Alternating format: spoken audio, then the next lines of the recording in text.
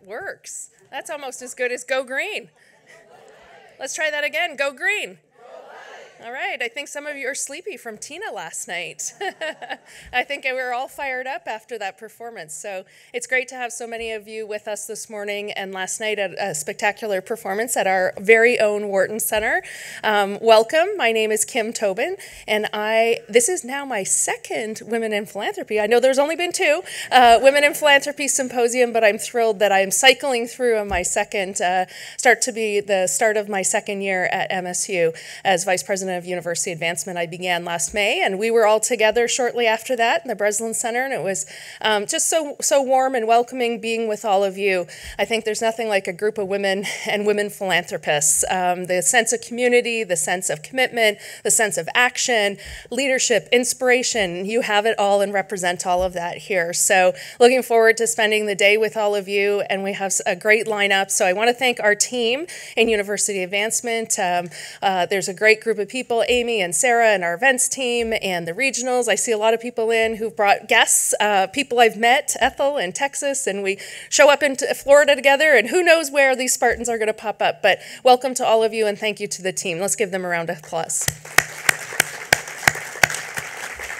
So we have a lot of amazing women leading this institution, and you've gotten to know probably several of them along your journey. And it's my pleasure to have one of our Board of Trustees members here to say a few words and welcome us. But I just wanted to thank Renee Kanaki Jefferson for all that you do. You also provide great inspiration, level-headedness, and a lot of thought and intelligence to everything you do. And she shared with me, and I don't know if you know, she has this is her most recent book, Shortlisted: Women in the Shadows of the Supreme Court.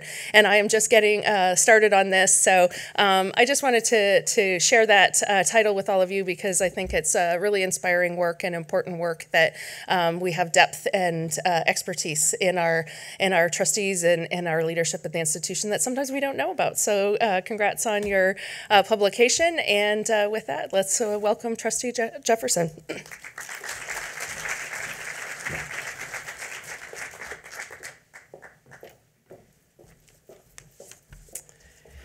Good morning. It is my honor and pleasure to, on behalf of the Michigan State University Board of Trustees, welcome you back to campus.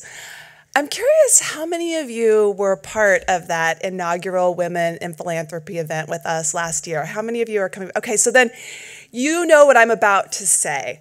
For me, the most memorable aspect of that time together, it was the stories. The stories that I learned from all of you in the room, from the women who will take the stage, from the conversations you will have around your tables that will flow into your tours of campus and your strolling dinner this evening at Cole's house. The stories that brought you to Michigan State for the first time, maybe as a student or maybe like me as a faculty member, and that keep bringing you back to be engaged, to give of your time, to give financially, to give of this moment that has brought us all here in this room over the course of today and tomorrow.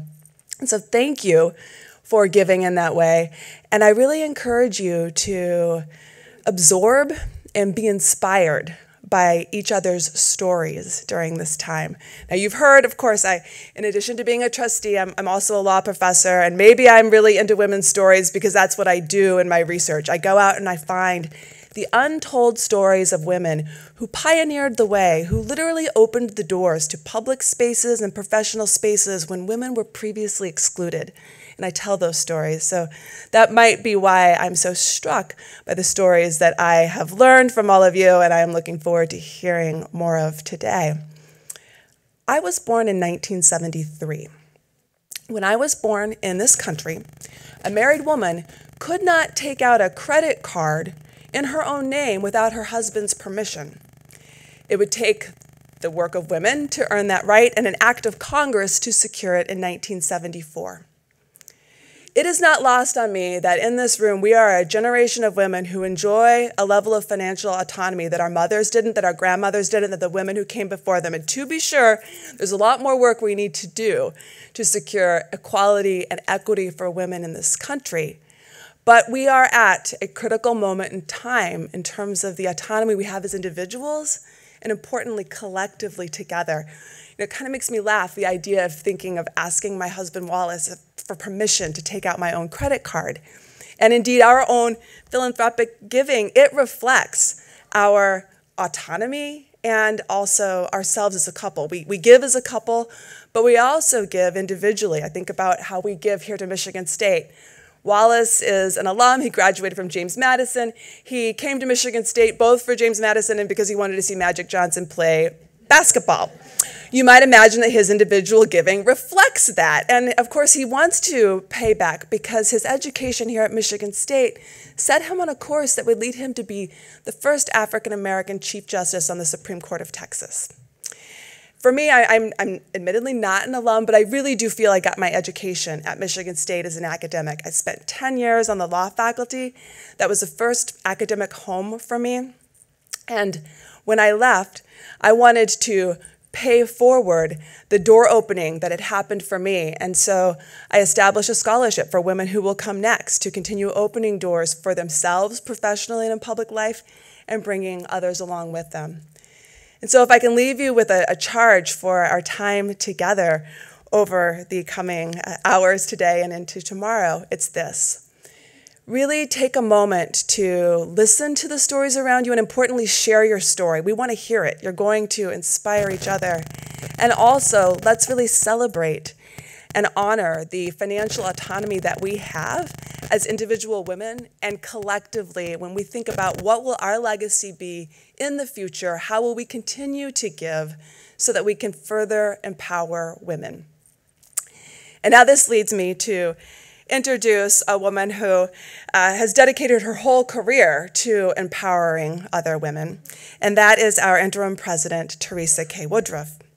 Dr. Woodruff is a leader in higher education and an internationally recognized biologist. She specializes in reproductive science. She's a champion for the inclusion of women in STEM disciplines and fundamental research, receiving the Presidential Award for Excellence in Science Mentoring from President Barack Obama in 2011. She holds many academic and professional honors, including the 22 Distinguished Woman in Higher Education Leadership Award from the American Council on Education Michigan Women's Network.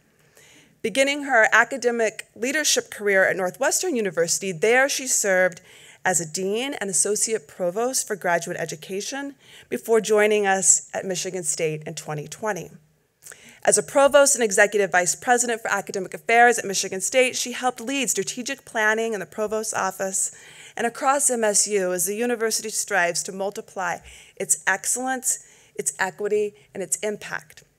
She served the university as our interim president since November 2020, leading and advancing MSU's strategic priorities of student and faculty success, research and innovation, sustainable health, financial stewardship and environmental sustainability, and campus diversity and safety.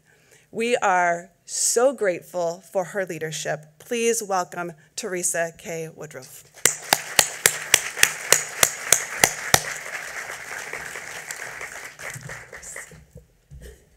Thank you so much, Trustee Kanaki Jefferson, and thank you for all of your leadership for this institution, now in your second term.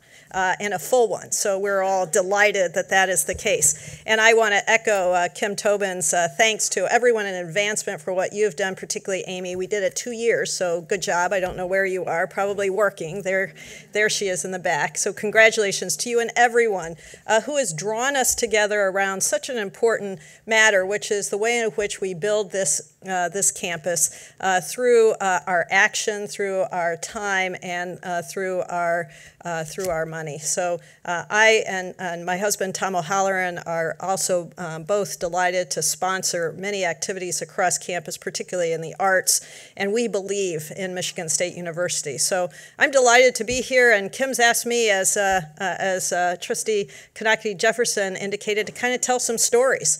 And so I decided and elected, and we'll see how this goes, but I decided to call this What to Watch, 3 discoveries that will change our lives in the next 20 years. And in fact, what I'm going to do is a little bit blend the interim presidency, which will be a little bit in the background for the first bit, with kind of that second part of my title, which is an MSU Research Foundation Professor. So I came to Michigan State University 3 years ago, and part of the reason that I was willing to join this great and storied university is that it is a member of the top 65 research universities in North America, the great AAU. And also that there was a belief that we should be striving toward excellence in everything we do, including in our academic research. And so I'm going to tell a little story about the work that I have done starting my career at Northwestern, but here at MSU as well, as one of the exemplars of how we blend research with impact. And so let me make sure I can, there we go. So I'm going to give you 3 parts to this little story, and then hopefully have time for questions. And I'll use the frame of a hypothesis, basically a statement that then, through our dialogue, we will test and probe and determine what the outcome might be. And the first hypothesis we'll probe today is that I believe that the next generation of advances that improve the lives of all people will require fundamental discovery research that includes sex as a biological variable. And you might think, well, that somewhat makes sense because each of us have a sex, but it turns out, and I want to give you a little bit of a warning, the data that I'm about to show you will actually tell you that, in fact, science and medicine do not routinely use sex as a biological variable, somewhat putting us back into 1973 when we couldn't get credit cards. Much of fundamental science and clinical medicine excluded females as part of the biological pipeline. So while that might sound upsetting, let me tell you what we've done about it over time. And this story actually for me goes back to when I was a postdoc at Genentech, having just gotten my Ph.D. at Northwestern, did a postdoc there in the late 80s and early 90s when many of the breakthrough biologic medicines were just coming into FDA approval. And so we had a drug that is still used for stroke victims today. And that drug was going through clinical trials, and I was one of 2 of the first postdoctoral fellows at this biotech. I was one of the first 2 biotechs in America using biologics in order to drive medicine. And of course now, much of what we do is in the biologic area. And so I was at a meeting, the only woman at that meeting, and a postdoc at that, one of 2, and they were showing some of the data on the clinical outcomes for this particular drug called Activase. Some of you or your family members may have actually used it. And they were showing the clinical outcomes for 20,000 men. And so, you know, I kind of sat there and puzzled through that a bit and then raised my hand. And when finally recognized, I said, well, what happened to the women? And the clinical trial director looked at me and said, well, you know, just wait a minute, we've got another trial for you. So that was called the Gusto trial. So then a couple of years later, 2 years later, in fact, was the GISSI trial. And the GISSI trial was presented to all of us at Genentech, and that was very famously where the same clinical trialist said, and for Teresa Woodruff, I want you to know these were 20,000 Italian men. And I thought, well, that's interesting diversity. But by the way, Italian men aren't women. And I don't know, sometimes you just have to puzzle through these things. And so really in 1991, that led to my interest in really understanding that a lot of the biological pipeline really was absent females. Cells and animals and human clinical trials did not include females. Well, we worked in the 90s to include females in clinical trials, which finally occurred in 1998. And that was really a landmark for many of us. And then this report, though, came out from the National Research Council in 2013. And it was looking from that 1992 date, which is when the Gusto trial came out, to 2002 to 2006, the interval looking at whether or not there was improving health or worsening health by sex. And the title of this says it all: shorter lives, poorer health. And what you can see in the red in the bottom are those by county by county. Those are where the health is worsening, and you can see very clearly that the health is worsening for females relative to males in the United States. And this is uniquely here in the United States. And so when we talk about sex, what are we talking about? And we talk a lot about gender, but here we're going to talk about biological sex. And biological sex is determined by the genes that one has, and that in turn creates the hormones for the reproductive cycles. And many people think women are the only ones that have cycles, and I am here to tell you that women have, during their premenopausal years from puberty to menopause, 28-day cycles. Men, on the other hand, have daily cycles. So I'm going to tell you that those daily cycles of testosterone going up and down really do profoundly change things like Wall Street and other decisioning. So we had the hormones, and then of course the environment, and by the environment I actually mean the microbiota. It turns out that the microbiota of females and males actually do have a sex, and that has come into play with a number of predispositions to diseases like diabetes and other diseases, and it's a wholly new area that the work that I'll tell you about on sex inclusion now has opened up for a whole new generation of scientists. And then, of course, anatomy. The anatomy at birth, predicated on the genes that are expressed during development, is dissimilar. It's not based on hormones, it's based on genetic expression within cells. So, for example, if you take the heart muscle of males and females and you remove all the cells, you can actually determine the biological sex of that individual just based on the structure of that heart tissue. Each of these then go on to inform the overall expression of biological sex, and something that's really critical for examination. Well, I told you that I started in 1991 with that first hand raised up at Genentech, and so I started from then until, till even just recently, looking at these problems and trying to bring data and evidence to the matter at hand. And so this is a study that I did with one of my friends, Melina Kibbe, who's now the Dean of Medicine at Duke. And we looked, in this particular case, at surgical research, but I've looked at about 20 different disciplines for the inclusion of females. And in fact, in 1991, it was bad. If you looked at any kind of research studies, about 65% of those studies presented included the description of whether or not there was a sex, and that sex was male. And then actually it got worse. By 2011, 85% of those papers actually included only males. Well, that seems a little bit awkward when, in fact, all of the work that goes into the medicines that we all take start there at the fundamental science level. So then we look to see whether or not, well, maybe it's just that there are disease prevalences that folks were looking at. And so what happens if we look at those diseases that are more prevalent in females? And in that case, 44% didn't specify the sex study. And of those that did specify the sex, 88% included only males. Well, this seems to be a little bit troubling. And in fact, I started writing a number of papers, and I didn't put those slides in today, but a lot of papers were written. I wrote one famously for Science and for some of the biggest journals nationally and globally. And I thought, well, you know, here are these that are going to be published, and so there's certainly going to be a public outcry.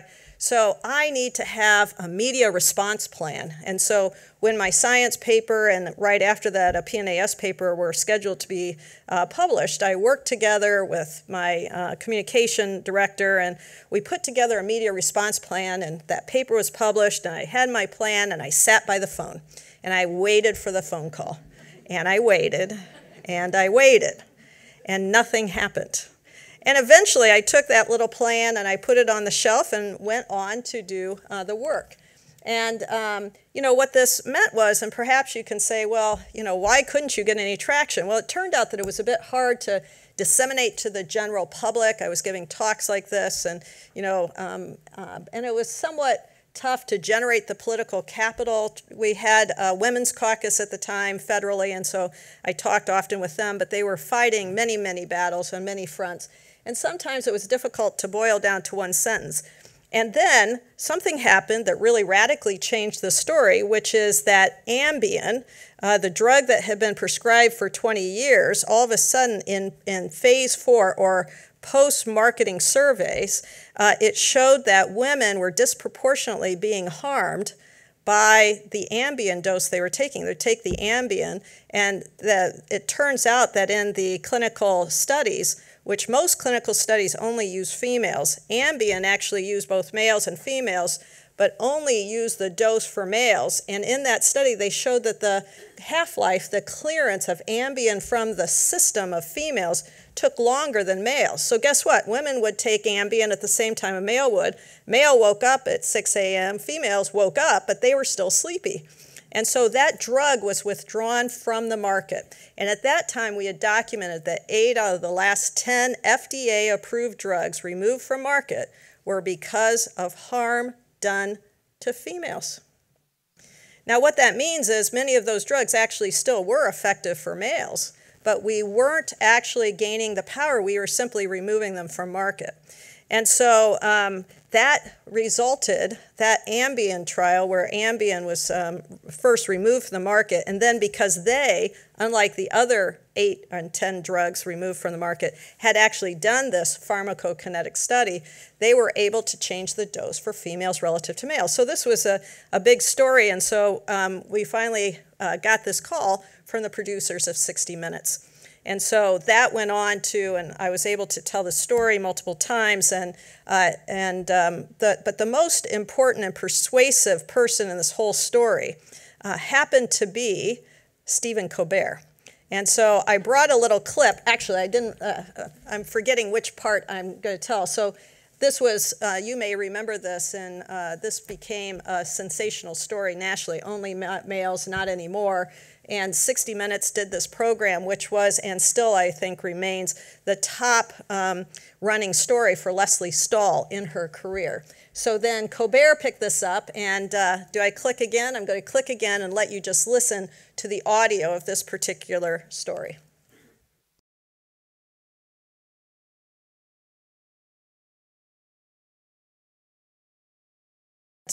Basically, he made the argument that you know, why don't we make, so clinical studies are made as pure as possible. That means we cut out half the population and many other really great things. But as a consequence of this, I went on and did some other studies, and now this one is a little bit, this is, well, why is it that for all of the scientific history we've been getting more and more male-dominated rather than including females?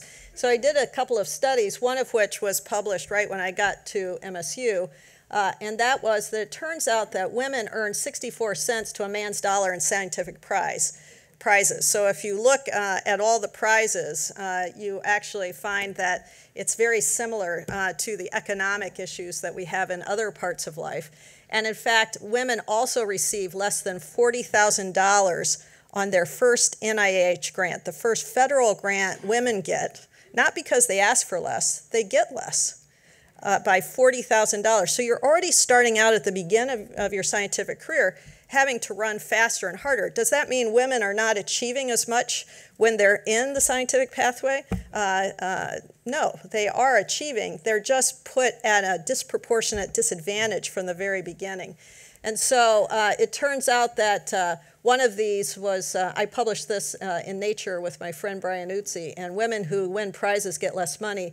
And actually just last week, I got this image from one of my friends from the Royal Academy of Science meeting with the Nobel Prize Committee, looking at sex and gender matters in prizes. And guess what they showed? My paper. You can actually see my name down there. So it actually shows that this is still a major matter, and the Royal Academy is taking note.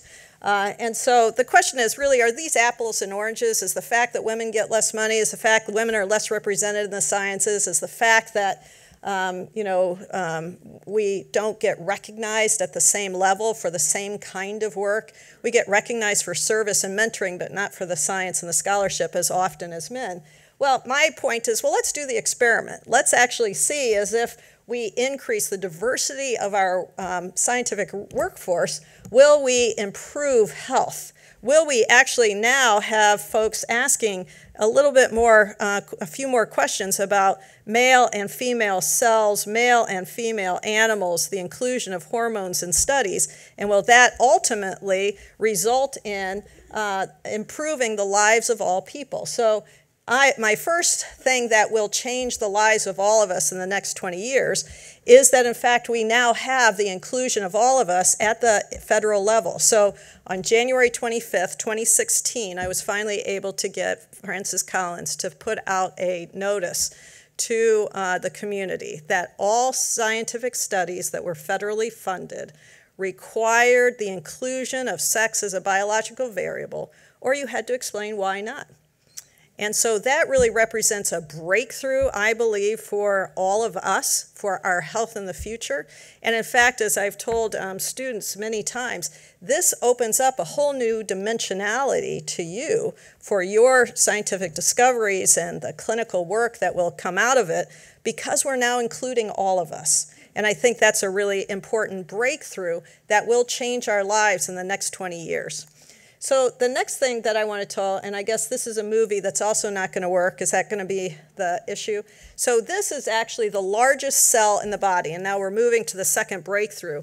The largest cell in the body is the female egg, and here, and it would have been kind of squirting along on the side, would be the smallest cell of the body, non-pejorative, this is biology, is the sperm. And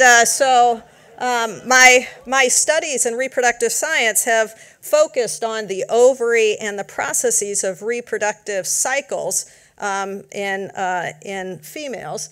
And it turns out I also have a husband that's going to be greeting you this evening. Some of you know him quite well, Tom O'Halloran, my current husband, as I like to say. It keeps him on the toes. And I did tell him I'd be talking about him today. And he will be hosting you this evening, as I will be with our museum for the opening of a Smithsonian exhibit on the boreal forest. So I do hope that many of you during your time here have the opportunity to go over to the museum in some gap that you might have in the meeting. But I will be coming late to the dinner, but otherwise Tom will be hosting. And it turns out that Tom is a chemist, and he studies inorganic chemistry. And one day we were walking along Lake Michigan, and he asked me this question: why is there so much zinc in the sperm? A very simple question. And I said what I think are the three most unfortunate words of my life: I don't care. And so Tom and I walked in silence, which is not often, but we walked in silence after that profound sentence. And, you know, his lower lip was trembling, and I thought, well, what's wrong with you? I'd forgotten the whole conversation by this point. And he said, well, you don't care about zinc. You don't care about everything I do. Blah, blah, blah. I said, no, Tom, it's not that I don't care about zinc. It's that I don't care about sperm. Tell me about zinc in the egg, and then we can talk. Never thought about it. And it turned out there was zero literature on zinc in the sperm. And in fact, zinc had been identified, there had been zinc identified in the sperm. Nobody had ever studied zinc in the egg. Nobody even thought to look. So based on that argument, Tom and I made what is a true discovery in biology, something that no one had ever looked for or even thought to look for. Most science is built heuristically on the shoulders of someone else's discovery. This had no antecedent. It was really only because Tom had the essential equipments and technology, and I had the cell and the biology. And we began with a graduate student who at first didn't know we were married, so that was really good. She was a rotating student, and we ended up making one of the most profound discoveries in reproductive science. Thank goodness, because what we discovered is at the time of fertilization, zinc is released from the egg as this massive exocytosis, or what we call the zinc spark. And this was a discovery, again, that could not have been made but for the fact that the two of us were studying different things. Those were in mouse eggs. This is in human. The one on the left is not activated. The two in the middle are, in fact, activated. And what you'll see in the moment is at the moment of activation, the release of zinc in one of the most beautiful biological events we've ever seen, called the zinc spark. And this actually became, and in fact in this talk I'll be sharing with you 3 Discovery Magazine discoveries of the year, and these were discoveries that were noted in other places as well. But Discover Magazine identifies the discoveries that are most important, and I've had 3, and I think that's the record for discovery. So it's really exciting and profound. this was listed as one of the major moments in assisted reproductive history. And it started back with the first baby born using frozen sperm going through Louise Brown. And they indicated that research, when we found that the zinc spark, that represents one of those major moments. And you can imagine, because for IVF patients or for others, being able to determine which egg is most likely to go on and provide live birth non-invasively is a really critical and important applied option for this work, not just the fundamental discovery, which is of its own, for our own knowledge of this time, really critical, but also for women's reproductive health. And in fact, I was invited to give the talk at Louise Brown's, who was the first IVF baby. Her 40th birthday party, I was invited to give the talk, and she was so excited about the zinc spark. So she said, I was clearly a beautiful zinc spark. And I said, you clearly were a beautiful zinc spark. So my prediction number 2 really is that advances in 21st century knowledge, and both in the generation as well as its implementation, requires work done in partnership with a well-informed public. So an investment in the next generation of innovators will, in fact, improve our globe. So this work in reproductive science has, at points in our history, been fraught, and it should not be. It is our own biology of understanding how our reproductive health works and making sure that we have the next generation of students who come into this field, I think, is really quite critical. So opening the door to education, and I had a series of slides that I took out that I'm only recalling now that I took out, but really is building this competency in mentorship. So when we discovered the zinc spark was when I was developing this mentoring program that was long before students came from high schools into, at least into Northwestern. And so we literally opened the door to students from the Chicago Public Schools to come in and be part of this educational dimension, and not only those students, but their parents. And that led to a brand new trajectory for so many of our students. And I think the more we learn and the more we discover and the better we teach, there is an interoperability between that discovery and learning. Here at Michigan State, that really is part of our secret sauce. In fact, our faculty teach. At many universities, it'll be TAs. At this university, our faculty teach. And it is that our faculty teach both what is that found knowledge, that knowledge that you have to learn in the back of the book, and that knowledge that is created from what I call vertical learning, where you learn how to ask questions and be able to derive the answers along the way. And I think that is really a critical part of the success of Michigan State. Our 82% graduation rate, 11% higher than U.S. News and World Report says we should be graduating based on the demographics of students who come to our institution. That is an extraordinary metric. And through our strategic plan and with our deans that you'll be talking with later today, we have ambition to increase that to 86%. That is an extraordinary metric of success for every student who comes to this institution. And it is our promise that we will develop the opportunity for them through continually engaging in our own learning, our own discovery, and in the teaching that empowers them. So the last story that I'll tell very quickly, and then hopefully take a few questions if we still have time, is in this domain of fertility preservation or preservation of fertility after cancer. And this story really begins when I left Genentech and was recruited to a number of places, but decided to go back to Northwestern, where I had been a graduate student as a professor.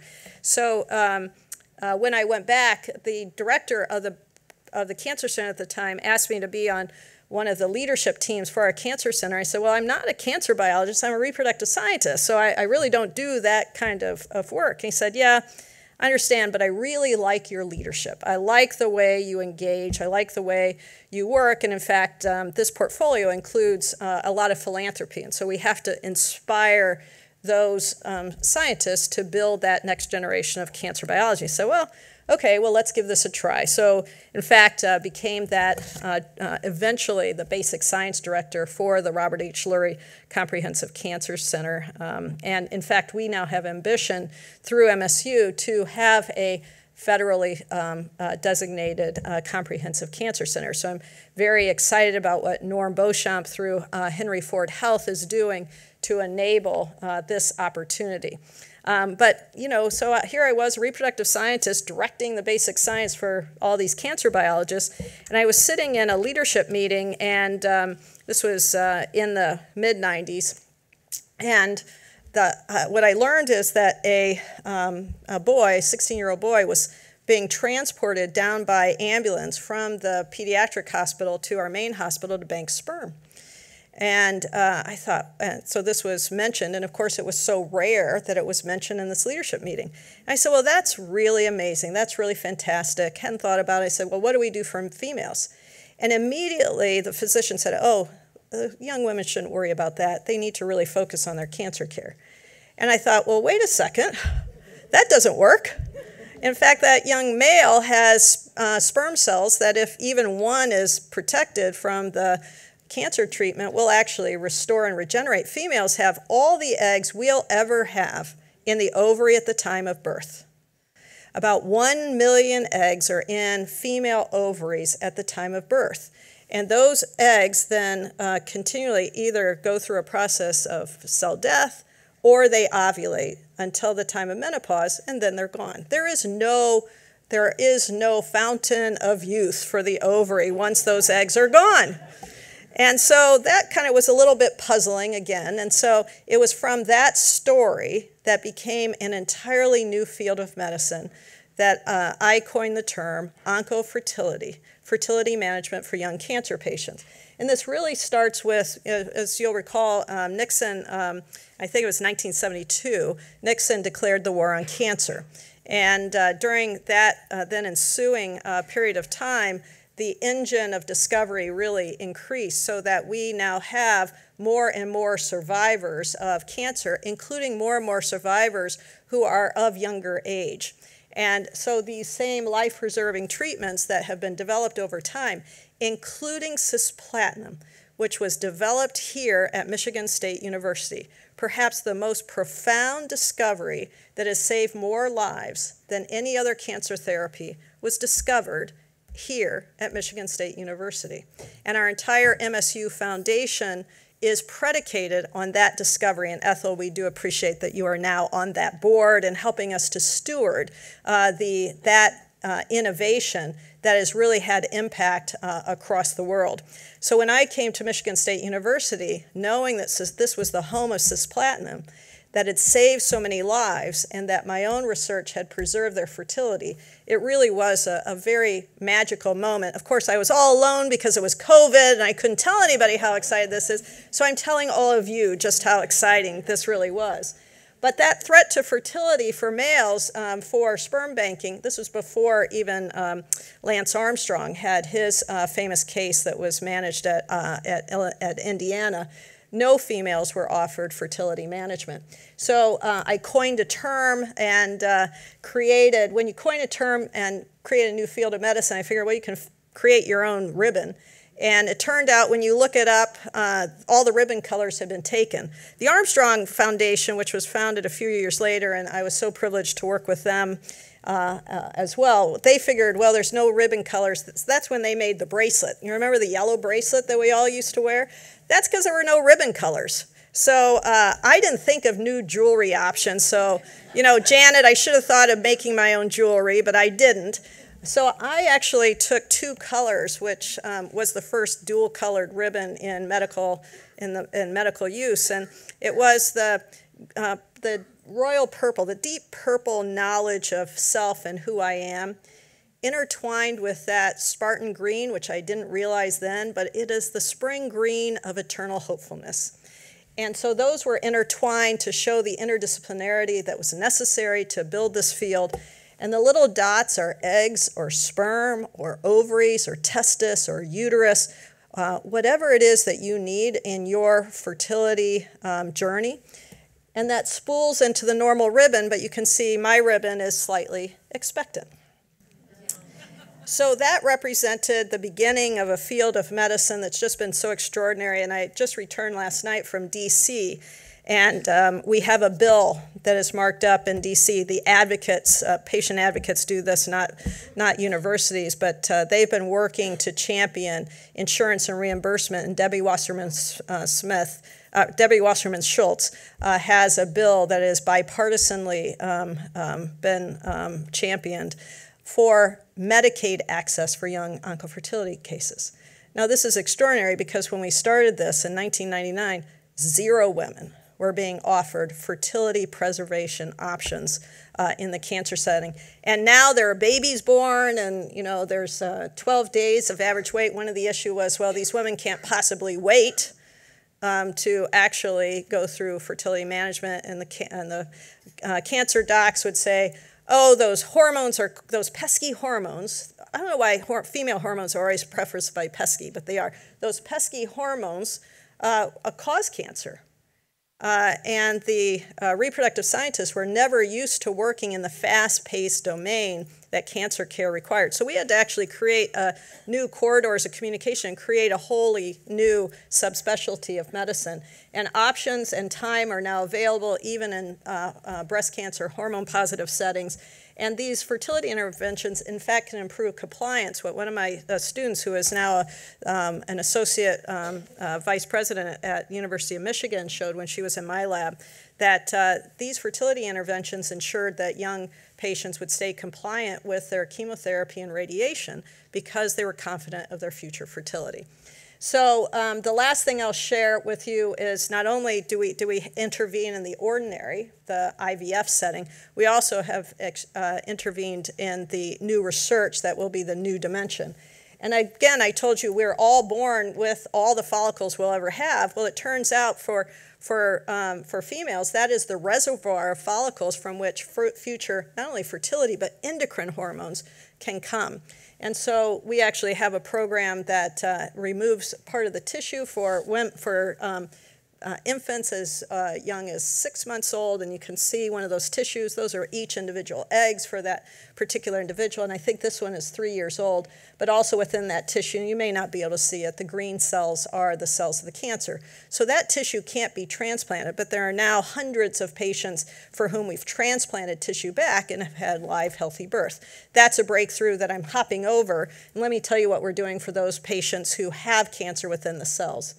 And that is, and we were unable to actually do any of this before the research that I'll tell you, and that is a follicle that one of my favorite follicles of, I'm sure all of you have a favorite follicle. That is my favorite follicle, and it comes from the time I was a graduate student, and what you see is an egg sitting with cells that are called nurse cells, and then the cells that are etched in black, those are the cells that make the hormones, and you see that this follicle is moving toward the outside where ultimately it will ovulate. An egg going from the inside to the outside in ovulation is the most remarkable autocatalytic, self-destructive event inside the body that ever occurs. There is no other tissue that has to tear apart the outside part of that tissue to allow the cell to go from the inside to the outside. And so we needed to recapitulate all of those processes in a dish.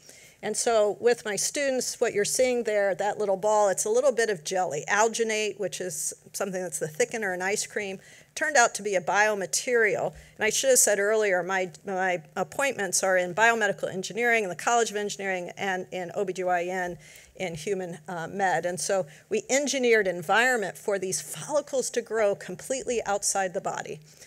And we were able to trigger ovulation with the hormones. What you're seeing is the egg going from the inside to the outside. Now, all of you have ovulated. How many of you have seen ovulation before?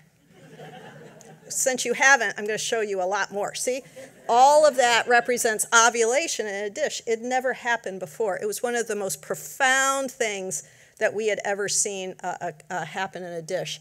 And out of that came live birth, my two favorite mice. Newborn and new age, also recognized as one of the breakthroughs of a decade. I called it newborn and new age. These were my two first favorite mice, but there have been a lot more.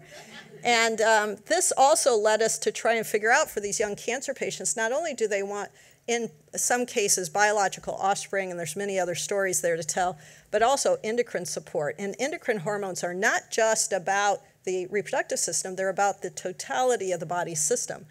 But we only study one tissue in a dish at a time, so we threw away all our Petri dishes, and we invented a series of devices that allow us to take each organ of the body and put them into communication with each other, called microfluidics. And with this, we've been able to take ovary, fallopian tube, uterus, cervix, and a liver for metabolism, and we've developed a 28-day cycle. So a full menstrual cycle in a dish. This had never occurred before. This was another discovery of the year. And as a consequence of that, the downstream tissue, which had never been in any biological setting, cultured with an ovary, you see those cells going like this? Those are the fallopian tubes that move the egg down the dish. Nobody had ever looked at that in vitro before, and for the first time, we're now studying all these tissues in the same way they are in the body, not as flat cells on a Petri dish, but in their structure, in the structural ways they are. This is going to change the world in the next 20 years. And that's because all the biology we know is from cells that are separated from each other, do not have the hormone fluctuations of either male or female hormones, and are not in communication with other tissues that condition those cells and their function. So I think we're going to rewrite the entirety of cell biology, and that's going to, in itself, give way to a whole new medical pipeline that will and is starting here at Michigan State.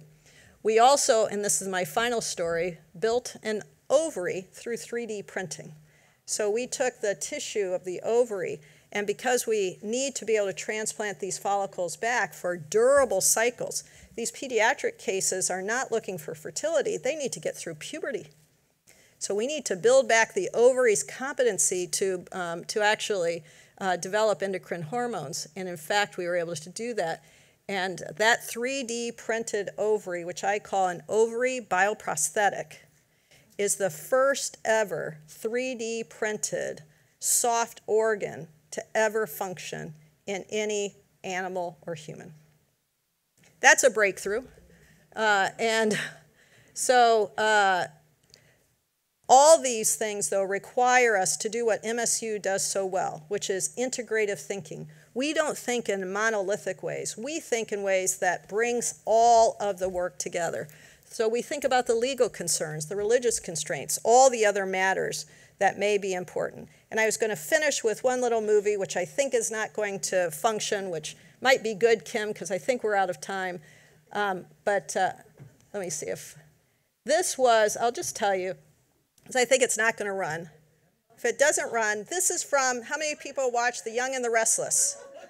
Young and the Restless. That's Lily. For all you.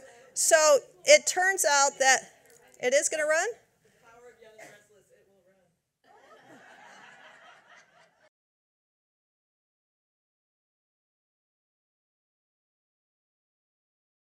So I'm going to pause it there. And so at the end of this, there's more argument, more argument, more argument.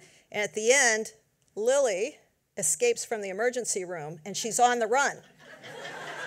So I'm sitting in Chicago, and we actually had a humanities festival that I had all the leading minds in this area come together. And I get a text that said, are you going to be on a television show? I'm like, no, I have no idea what you're talking about.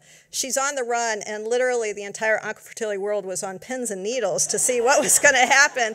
And the oncofertility world at the time was pretty small, but now it is a true field of medicine. It is in every medical school, and in fact, just last week, Rick Leach was in Florida, and we got the largest gift ever to reproductive science for oncofertility at MSU. So Lily is on the run. In this next clip, she is now with two others that you'll tell us who they are. But this is the last clip that I'll share.